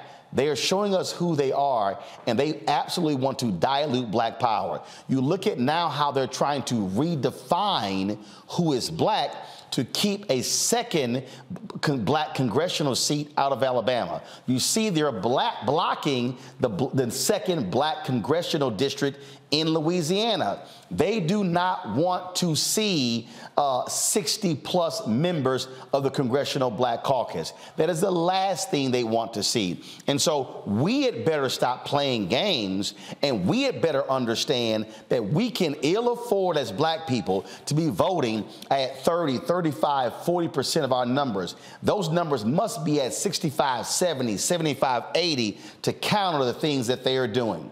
That's why, don't forget, folks, to get a copy of my book, White Fear, How the Browning of America is Making White Folks Lose Their Minds. You can get that book, again, numerous bookstores. You can download your copy from Audible as well. And then, of course, so next Saturday, January 21st, my White Fear tour, we're going to be in St. Louis. I'm partnering with the St. Louis Urban League and also my man, rapper and activist Tef Poe. We're going to do an in conversation with him and Michael McMillan, taking place at the Urban League's offices, 1408 North Kings Highway, St. Louis, Missouri 63113. And so it's free and open to the public. We do want you to RSVP if you're in the St. Louis area. So send us an email to info@RolandSMartin.com, info@RolandSMartin.com. I will be in St. Louis again next Saturday, January 21st at 3 p.m. Free, open to the public. We'll do the book signing afterwards and in conversation discussing White Fear with Michael McMillan and Tef Poe in St. Louis. And of course, we're planning events in Los Angeles, in Dallas, in Houston, other places as well. So we're really looking forward to making this happen. Hey, if you're watching on YouTube, I want you to hit the like button, y'all. We should be over 1,000 likes, all right? Same thing. Are you on Facebook? Hit the share button. If you're sitting here, any of these platforms, we want you to share the information with us. Let people know that we're on and what we're doing, because again, ain't no other show out here doing what we're doing, giving this kind of information. While they focusing on entertainment and what the hell Kanye is doing, we're actually talking about the issues that matter to black folks. We also want you to support us in what we do, of course, by downloading our app, joining our Bring the Funk fan club. Got to go to a break. We'll be right back here on Roland Martin Unfiltered, right here on the Black Star Network.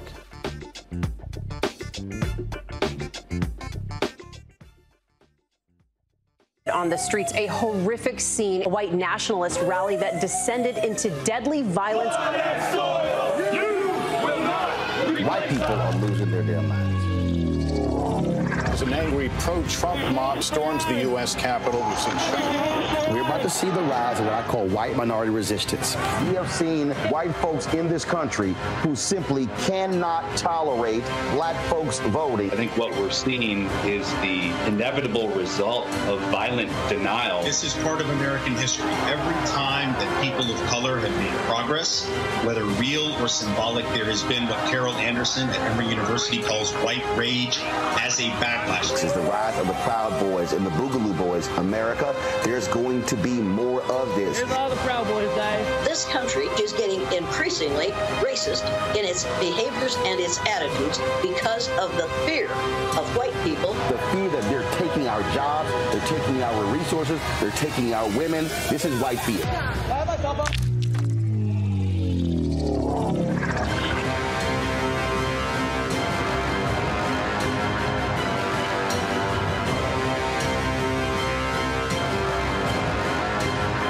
Pull up a chair, take your seat.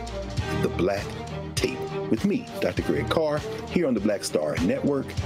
Every week, we'll take a deeper dive into the world we're living in. Join the conversation only on the Black Star Network. Hello, everyone. It's Kiara Sheard. Hey, I'm Taj. I'm Coco. And I'm Lily. And we're SWV. What's up, y'all? It's Ryan Destiny, and you're watching Roland Martin Unfiltered.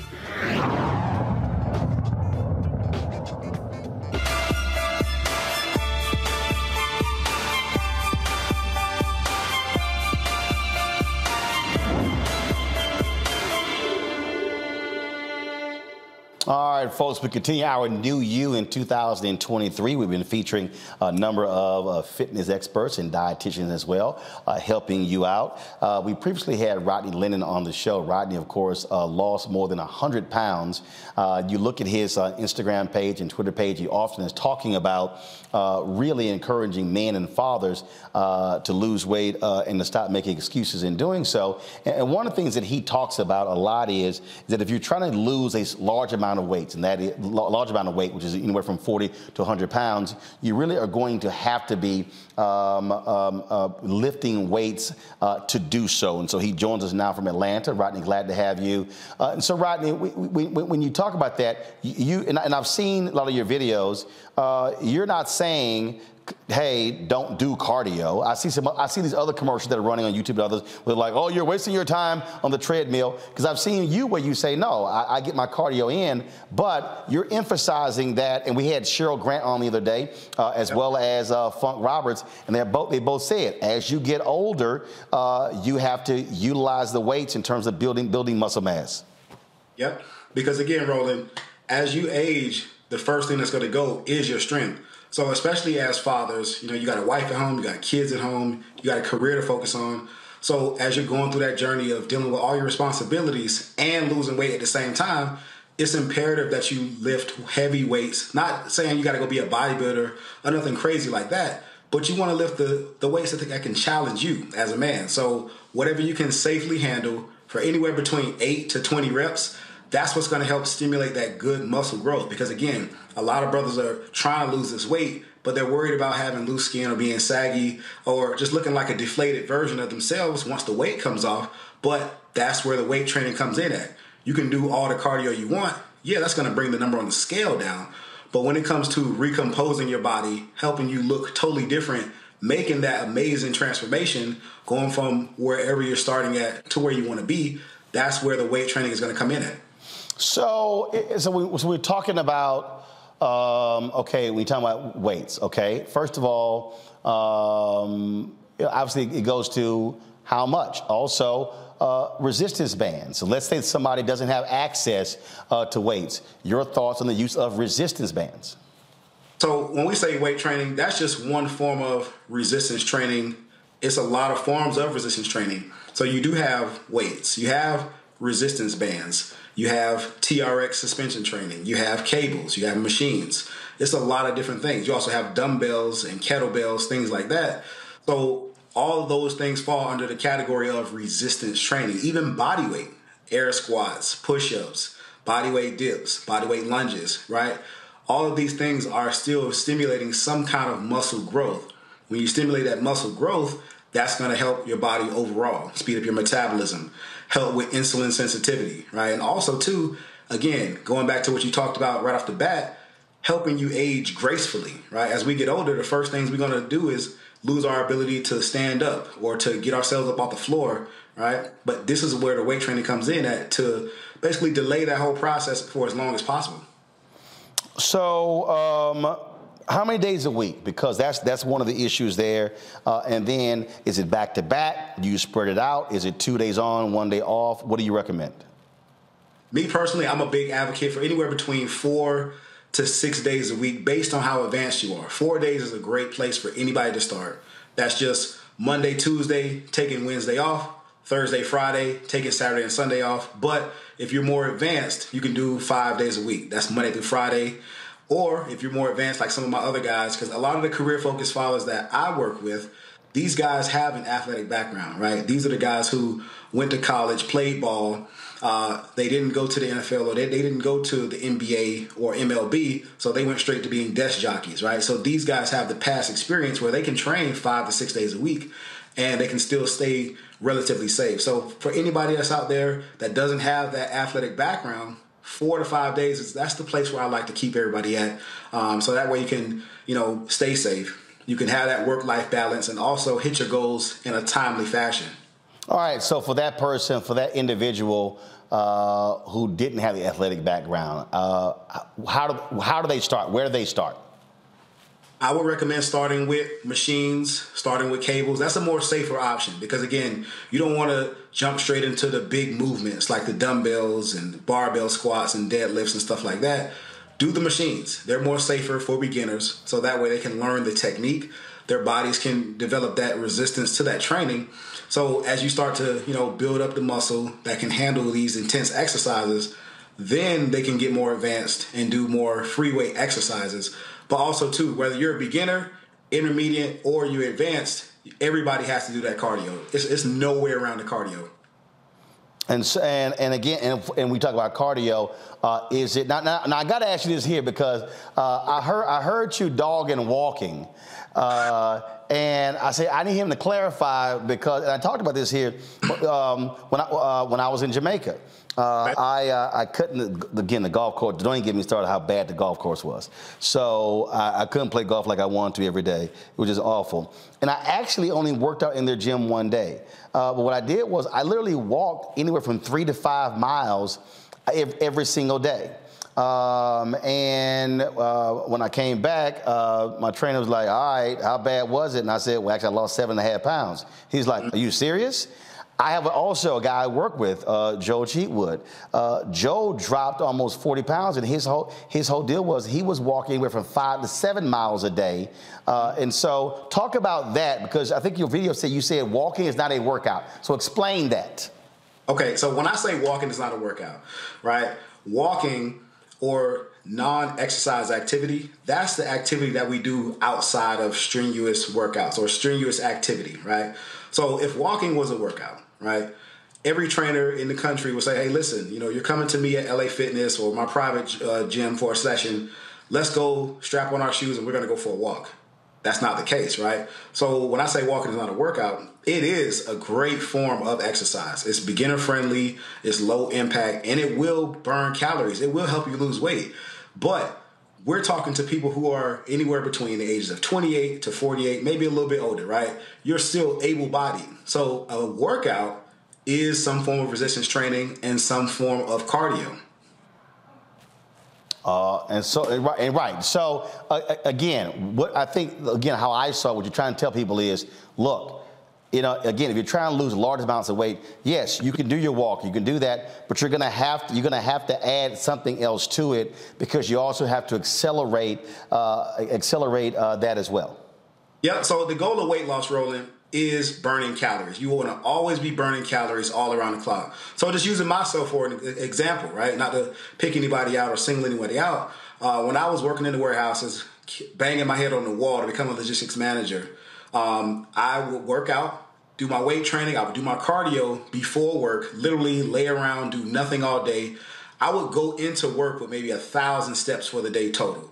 But by the time I got off, right, I would probably rack up 15,000, maybe 20,000 steps. I would have to literally sit around at work and do nothing to just get 10,000 steps for the day, right? But that's still, whether I got 10,000 steps or 20,000 steps, that still is not my main source of exercise.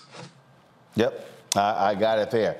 All right, so we're going to do this here, folks. We're going to go to a break. We're going to come back with questions from my panelists here. And again, so I want y'all to do this here. If y'all missed our previous segments, I want you to go to our Black Star Network app, go to our YouTube channel. You can see those as well. One of the things we're going to be doing, we're going to be breaking these out and actually posting them as individual segments and then creating a series on our YouTube channel and the app. That way you can see all of them all grouped together. And we're not stopping this. Of course, we have our Fit, Live, Win segment every single Monday, and there are other folks we're going to be having on talking about these issues because our goal is real simple, is to give you as much information as possible. I'm not telling you follow what Rodney says, or follow what Terry Stark says, or follow what Cheryl Grant says, or follow what Funk Roberts says. It's really about what you choose to do and what you're comfortable with, and that's really what our goal and strategy is. And so that's what we're trying to do. And so we want to help you. And the other thing is this here, because like somebody, matter of fact, somebody sent me a text and they said, man, let's do a weight loss challenge.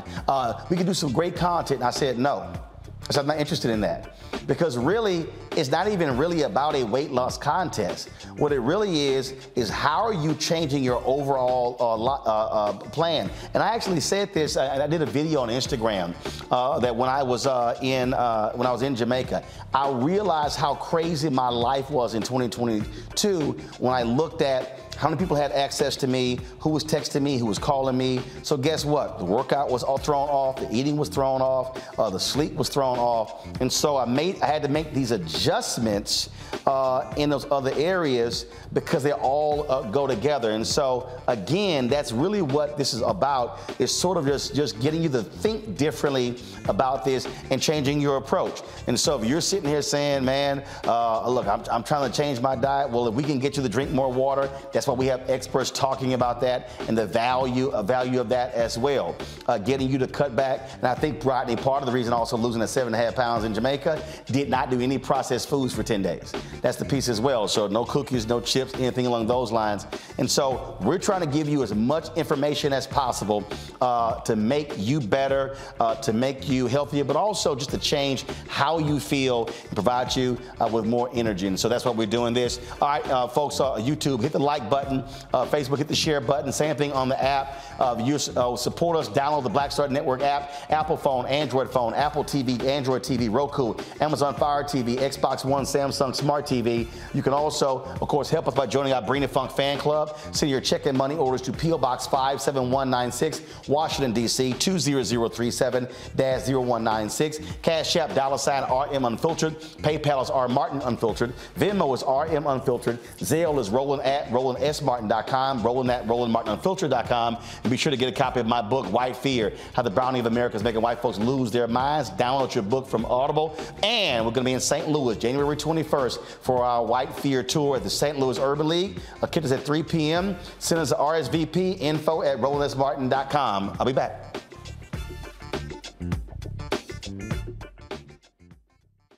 Next on the Black Table with me, Greg Carr.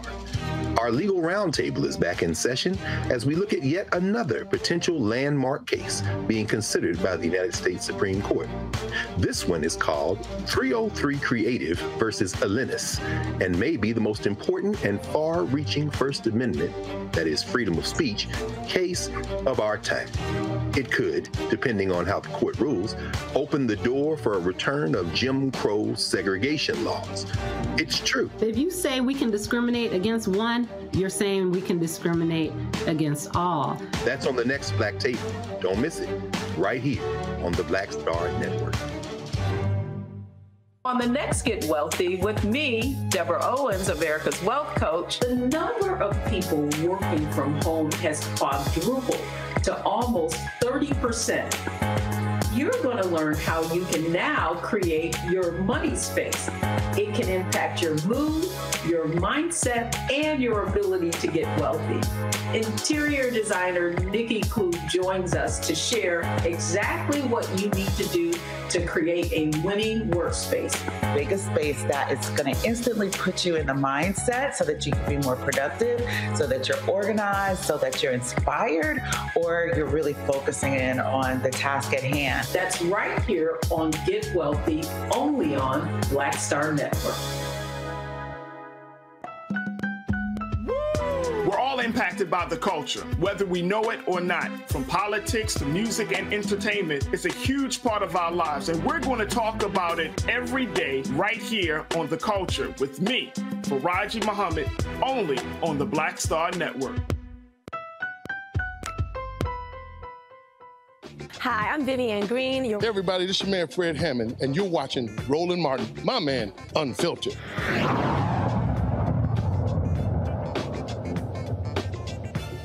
All right, folks, welcome back. Rodney Lennon joined us out of Atlanta. Let's get started with our questions. Matt, you're first. So my question for you, brother, is what is the optimal diet to make sure you build muscle, but also, have the proper nutrients? And as a secondary question, what have you found to be alternatives when you were changing your diet that made changing your diet much easier? Like what things were you eating in particular? Okay, so the main diet that's going to work the best for you, it's not going to be a fixed diet. It's going to be taking the foods that you already enjoy and putting those into a structured regimen that you can commit to on a day-to-day basis. So the foods you like, if you like steak, if you like shrimp, chicken, fish, right? If you like rice or potatoes and broccoli and asparagus, whatever the foods you enjoy, find the foods that you can stick to day in and day out, and those are the best foods for you to build your daily nutrition around. So one more time, can you walk me back through your last part of the question? Yeah, the second part of the question was what in particular did you find to be alternatives or things that you were able to transition to that you weren't already eating that you found helped you make healthier choices? So for me, I really just looked at the foods that I was eating on a daily basis, and I really just doubled down on those. So for example, when I was at my heaviest, 330 pounds, the foods after I pulled all my bank statements and credit card statements, I discovered that it was only 3 main foods I was eating that was getting me overweight. And that was Mexican food, some kind of Jamaican or island Caribbean food, right? Or I was eating a lot of Asian style foods. So I started incorporating those foods that I enjoy already into my daily nutrition. All right, Matt, that's it? Yeah, that's it. Thank you. All right, Kelly. Sure. I was just looking at your Instagram page, and first and foremost, I love how you focus on Black fathers because they are so necessary. Black men and Black fathers are just so necessary. And I guess my question to you is, on the Black woman side of things, we already have a lot of influencers rather telling us, give yourself grace and be kind to yourself and things like that. I like how on your page you're saying, do the work and, go easy, not necessarily go easy on yourself, but what is some of the language that you use for your clients to basically encourage them to give themselves grace in a world where Black men aren't given that much grace, if any? Well, I just tell them to focus on the journey and not the right now. Because a lot of guys, they can get overwhelmed, they get discouraged, they get beat up by life day in and day out.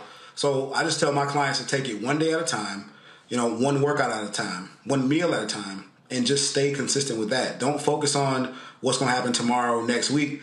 Focus on what you can do today, whether you're a man or a woman, right? Because I have coached women in the past, and it's the same thing. You got to just focus on what you can do today. If you have any slip-ups, if you have a piece of cake or a cookie or a chip, right? It's not the end of the world. You have to analyze, hey, what happened that made me turn to these foods again, analyze the situation and move on from it. Like keep it pushing and then work to make it the next day without doing those same things. All right, Kelly, that's it? Yes, sir. Michael. Awesome. All right, Rodney, thanks for sharing this valuable information with us. Back in October 2022, I started back working out regularly. So I work out 5 days a week now. I've lost 15 pounds and probably 2 or 3 pant sizes. So I do a mixture of, in addition to cardio, I do a mixture of resistance bands and weights as well. Talk about the advantage of resistance bands when it comes to constant tension on the muscle, as opposed to like free weights, but also how resistance bands are better for your joints as you get older. Well, resistance bands, they do have their place, but they are safer. They're a safer option for guys who are just getting into working out. They don't want to put too much strain on their joints or their ligaments, right? So they can be used both 3 ways, actually. Before the workout, they can be used during the workout to keep constant tension on the muscle, to keep you from pulling anything like that. And also, too, for stretching at the end of a workout, especially when, it's very hard for us as we age to stretch our legs out and stuff like that. They can definitely be very helpful at the end of a workout to help you get a very good stretch and cool down from strenuous exercise. Okay, thank you. And the thing there on the resistance bands is the same thing with the weight machines, Rodney. It's not trying to hurry up and get them done real quick. It's actually doing a lot slower. Yep. Keeping that constant tension on the muscle, right? Feeling the workout, focusing on each body part that you're trying to develop, because that's the overall goal, right? Some guys got certain body parts they want to develop, chest, their arms, their back, or whatever is the body part they want to bring up. But just being consistent with that, focusing on what you're working on, that's going to help you get that overall physique that you're working for.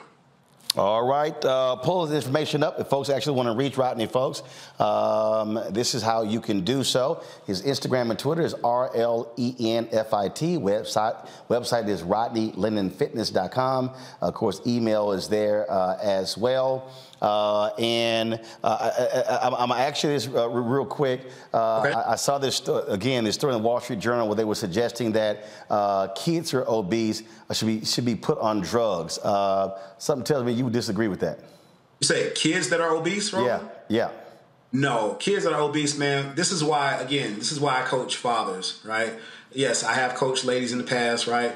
But again, I start with the head of the household. Because once we change our habits as men in the household, I hope you're in your household. If you have kids, you need to be in the household, right? But again, by us changing our habits, it's a trickle effect. We don't have to force anything on our children.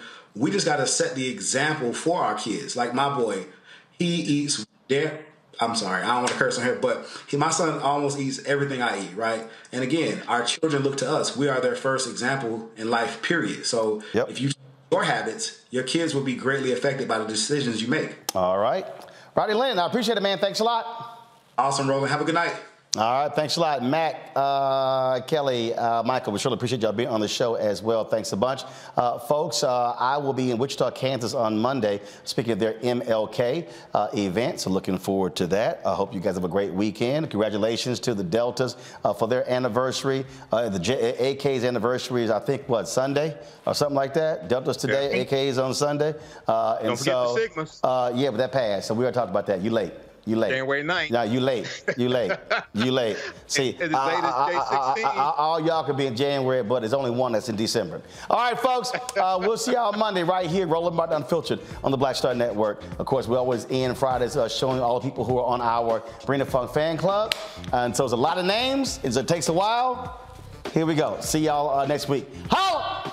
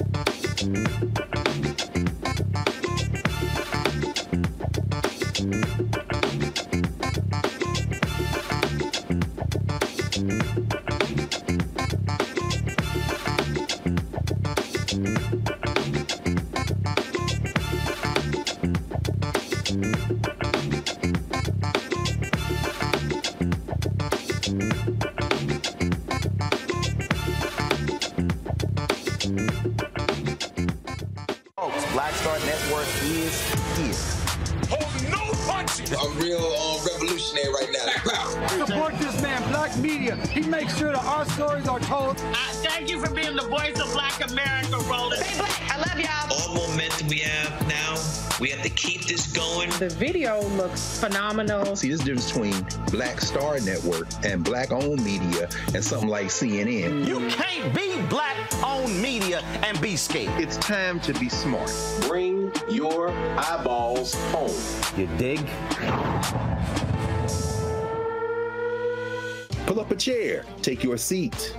The Black Tape with me, Dr. Greg Carr, here on the Black Star Network. Every week, we'll take a deeper dive into the world we're living in. Join the conversation only on the Black Star Network. Hi, I'm Dr. Jackie Hood Martin, and I have a question for you. Ever feel as if your life is teetering and the weight and pressure of the world is consistently on your shoulders? Well, let me tell you, living a balanced life isn't easy. Join me each Tuesday on Black Star Network for A Balanced Life with Dr. Jackie. We're all impacted by the culture, whether we know it or not. From politics to music and entertainment, it's a huge part of our lives, and we're going to talk about it every day right here on The Culture with me, Faraji Muhammad, only on the Black Star Network. I'm Deborah Owens, America's Wealth Coach, and my new show, Get Wealthy, focuses on the things that your financial advisor and bank isn't telling you, but you absolutely need to know. So watch Get Wealthy on the Black Star Network.